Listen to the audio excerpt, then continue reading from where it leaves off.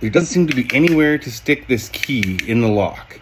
But if you unscrew these little things right here, just like that, unscrew that, and unscrew this one, that doesn't open up the lock, but it's the first step in getting it open. You can see that it's still locked, but if you slide this over, you'll see a keyhole is exposed.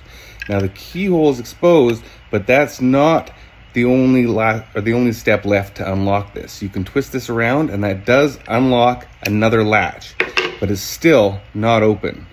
If I slide this up a little bit more, you can see there's a little kind of a screw hole here, and on the back of the key there's a little place that fits right into there.